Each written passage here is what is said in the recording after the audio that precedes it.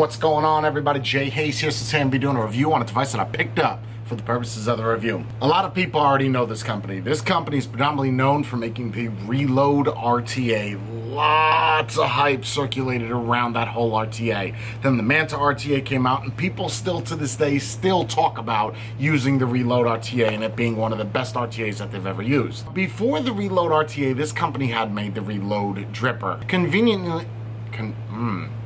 Conveniently, wow, well, that is a tough word to say. Conveniently, woo, that is rough. I don't know why I can't say that word. Conveniently, there it is. Conveniently, I promise you I'm gonna get it. Conveniently enough, the same company that made the Reload RTA is the same company that made the Reload RDA. Say that you did a skip, so you have to go fluid with it, Jay. You have to go fluid. You have to make it one piece. Conveniently enough, the name of the company that makes both of those devices is Reload Vapor. A lot of people thought that the original Reload RTA was made in America, when in fact it was not. Now that doesn't mean that that's a bad thing. That just means that the Reload RTA was made in China.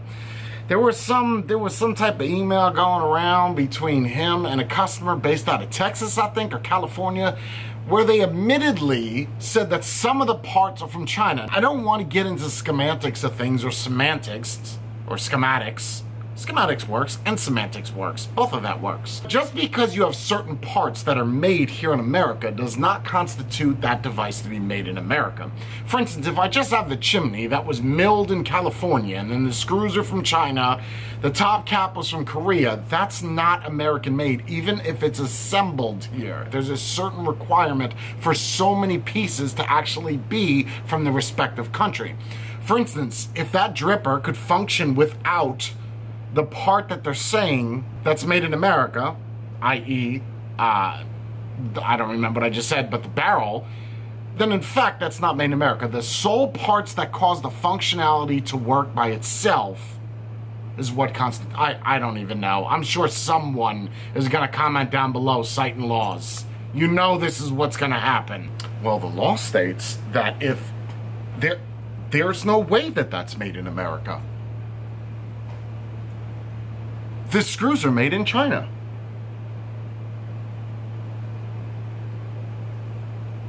You should have seen me back in the 90s doing the robot up in the club. What? Dude, my shit was rusty. Who do you think played Tin Man in Wizard of Oz? I did. You just don't know it because I don't look that old.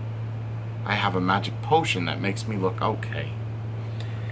Reload X RDA. And so without further ado, let's flip it. Reload Vapor USA color configuration up here in the corner, and conveniently enough they put an X across it. I guess that's just saying this is going to be stainless steel. I don't know why you just wouldn't put a regular sticker on it.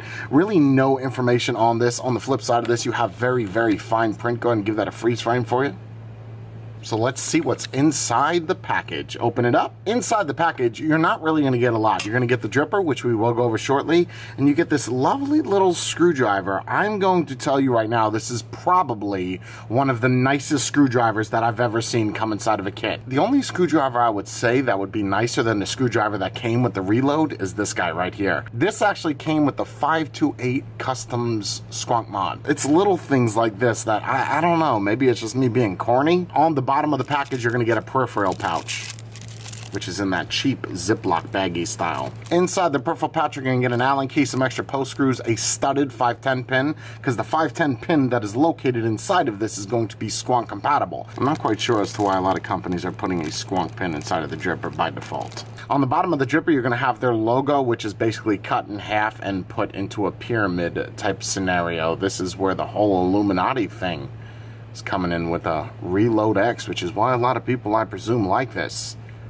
Scared? 810 drip tip on the top is going to come out. This is going to be Ultim, and keep in mind that they do not give you another drip tip. All you get is the Ultim configuration. Half Moon goes right to the edge. Looks really, really good on there. Keeping in tradition with their original Reload RTA, they have these grooves cut into the top cap, and your airflow adjustment is going to be located right here on the side. You do not spin this part up here, you actually spin the ring. Just give that a good pull-in, and then there is your O-ring and your airflow. Airflow is going to go down the barrel of the dripper, come in at a 90 degree, come up, and then there is your airflow. So it's going to be very difficult for you to get this to leak. The best thing that you could possibly do is take the juice that you usually use inside of your dripper, whether that be a fruit juice, whatever it is, be very, very careful on what you use to lube this up, because it may cause a bit of a discrepancy in the flavor. And that little bit of juice that I did right there, it doesn't actually lock in place. You can continue to spin this. Ring, ring. Hello? Ring, ring. Hello? Ring, ring. Hello? This is where your airflow is going to come in at on both sides. Go down this chamber here, go to the left or to the right, respectively speaking, and then come up and hit the coils. Positive and positive, negative, negative. If you really wanted to, you could do one large coil from here and here and try to get really good spacing on it. It's gonna have to be a fat daddy. I mean, we're talking big jammy style. 9mm in a diameter has to be massive, because if you just lay it in the center, your airflow is going to fly right on past it and not even hit the coil. This is going to be designed for a dual, and of course we have 2 Allen keys on both sides. Gold plated, of course. I don't know why companies are doing that. Positive block is actually cut into the deck, and if you look, there's their little logo right there.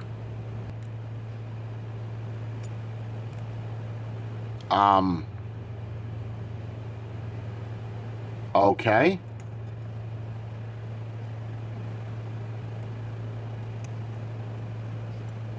Wow. Yeah, that sucks. Take a look at the screwdriver. It barely goes inside. It works. Let's use the other one that I use. Yep, look at that. That's correct. See how much that goes in? Wow, that doesn't go in at all. Screwdriver sucks, asshole. And there's not really much of a need to squonk in this.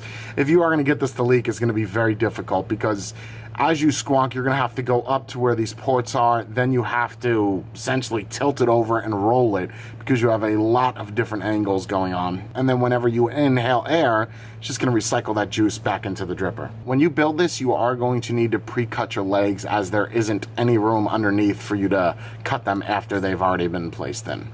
Open my eyes, leave it all behind. So open your mind and realize that your beautiful world could take my life. And I'm sinking under, drowning faster. Please just let me breathe.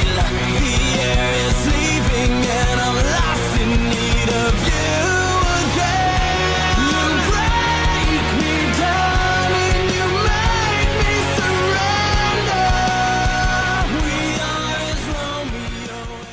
That is the Reload X RDA. Let's bring it on the top. So here we are back on the top of the Reload X RDA, sitting on top of the Ringco Jammy. What? Oh shit. We are working with 0.30 dual kills.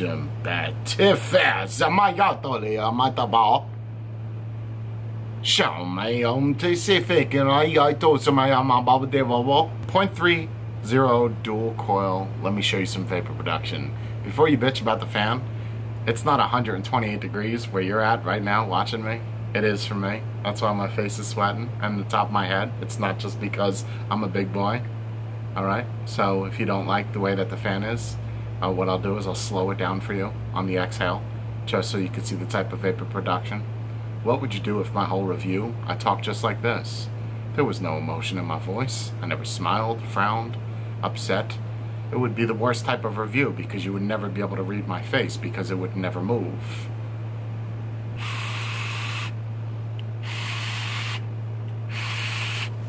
Wow. Really good flavor. Really good vapor production. I know you couldn't see it, and I'm not gonna apologize. As you can hear, there's a little bit, I don't want to say whistle, because to me a whistle's like,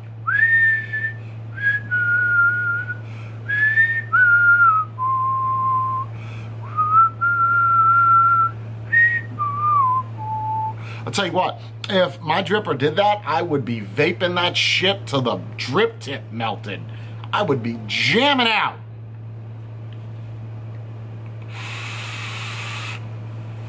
Do you hear it? It's got like a weird... It's not a whistle. It's not. Whether you put the coils higher up where the airflow is or you bring it down a little bit lower, either way you're going to get some type of awkward noise. And I think that's because the way that the airflow is traveling. It's going through the top, down the side, to the right, up, hit the coils. Lots of different air travel in there. For those of you out there that think that this is innovative the way that the airflow is, it has been done before. The Lynx by Digiflavor is a great example. Has some where it comes in from the side, goes down, and does some crazy shit. So it's not innovative in that way. But just because something's not innovative doesn't mean that it's not good. I don't have necessarily a problem with any of the flavor, any of the vapor production. I have a problem with the noise that it makes. Do you hear it?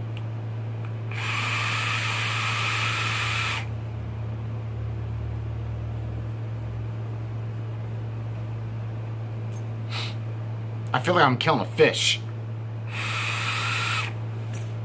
For those of you that don't know what a fish sounds like when it's dying, it's exactly that. Whenever you have bottom airflow that's going to hit the coil on the bottom, not where the airflow is coming in at, it's going to give you an abundance amount of flavor.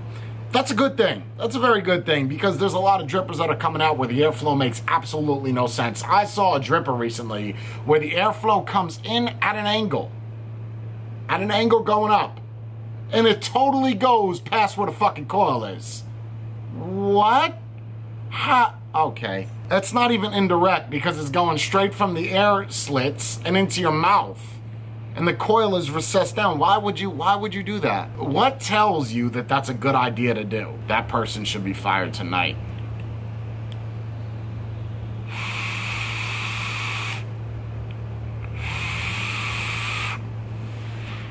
It just makes a really, really awkward sound. I guess we'll call it turbulence, even though I don't feel that's what it is.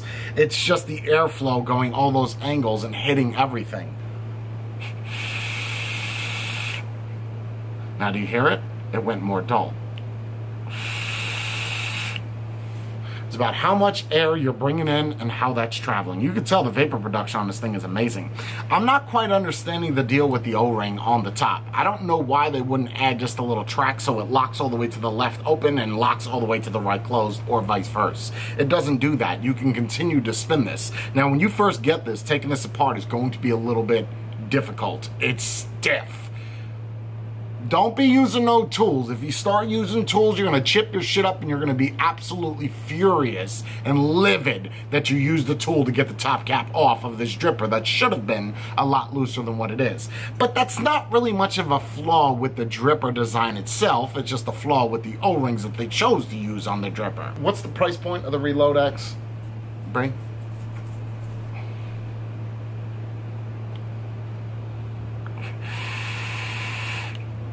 $70? Oh. Okay. Alright. Oh, wow. The price point of this dripper I feel is a little too absurd. It's made in China. I understand that. Just like the Karma, and that's more of a high-end, and that's 80 bucks. $70 is not acceptable. Not for what this is. The dripper that I've coming out is made in America. And the price point's going to be $80. But it's made in America. You understand what I'm saying here? $80. So if people are going to complain about the price point of the new RDA that I got coming out, then you have to complain about the price point of this. Because $70, $75, or respectively speaking, those are real numbers. You can look them up. The price point may go down, but on the launch, you're asking 70 beans for this? I don't know, man. I don't know. So when you see the Gen RDA for 80 beans, don't be like, oh, it's so much money! Whipper! If I was to rate it based off the price point and the rating of the dripper alone, it would be very, very conflicting. Just because on a rating, we have to factor in price point, although I never bring it up. Some people don't have that money. Some people, 70 bucks is all they make a month. They need to look at what job they have, because if you're working 40 hours a week and you're only getting paid 70 bucks, give me a call. Figure it out. I'll have you come over here and mop the floor. You could do that 2-3 times a week. Do something. Maybe clean, polish my shoes. There's a lot of other things you could do for the amount of money of $70 a month. I don't think that's the case, especially if people are vaping. The O-ring that's on the top for the airflow adjustment, although it's rubber, which is a good thing, and although it's rubber on the inside, that's another good thing for the drip tip. There's a lot of rubber O-rings, and I prefer that over silicone. That's not really what this dripper review's about. It's about the reload. I don't feel that $70 for a Chinese dripper is applicable, whether that be the Karma, whether that be the Goon, whether that be this. If something's coming out of China, let me just give you a rough estimation, okay? This dripper probably costs, we'll say $8 to $13. I understand the company's got to make money that manufactured it. So we'll jump it up to 15, 16 bucks, $3 a dripper. Or if you want to bump it up 5 bucks, fine. Let's just go to 20. He pays for shipping for it to be shipped in the United States. So let's jack up the price by another 5 bucks. He has to make a profit. 15 to 20 bucks is what he should make, which puts this dripper somewhere right at 50. And that's pushing it. That is. I feel that that is taking a little bit advantage of people out there that are going to be interested in this just because people think that it's made in America. But I'm here to tell you it's not, guys. Again, it doesn't make China bad. It just makes the profit margin he's getting off of this thing absolutely ridiculous. If he's getting $30 on a dripper that's under 100 bucks, that's a pretty big pizza pie. I mean, I want a slice of that pizza with the extra cheese. If I was to rate the dripper on a 0 to 10, I'm going to give it a 6 to a 6.5. I can't go anything more than that just because the price point is really, really bothering me with this, and it usually does not. I just don't feel at this point in the game that drippers coming out of China should be $70 or $80. That's ridiculous. The guy that designed this or made this or the company still has to make money, so you'll probably see it for anywhere between $30 to $40, which is right in the ballpark of what this should be. Maybe 50. I don't feel that it would be a total ripoff if this was 50 beans. 6.5, and that's really pushing it. The whistle bothers me. The airflow control ring bothers me. Again, the whistle bothers me. Well, it's not the whistle. That noise that it makes bothers me. I like things that are very, very smooth and don't have a lot of noise coming out of them. I mean, that doesn't define a good dripper, but those are some traits that most drippers should have, and RTAs, or anything you're vaping on. No one liked the old school mods where you had a MOSFET and a potentiometer and you heard the ticking. Nobody liked that. Nobody wants to hear their mod. As much as people think it's cool to hear your dripper working, no one wants someone to blow a fucking train whistle in your ear as you're vaping. I'm not saying this is as loud as a train whistle, but it's close. And I've kept it real. Have you? Jeez.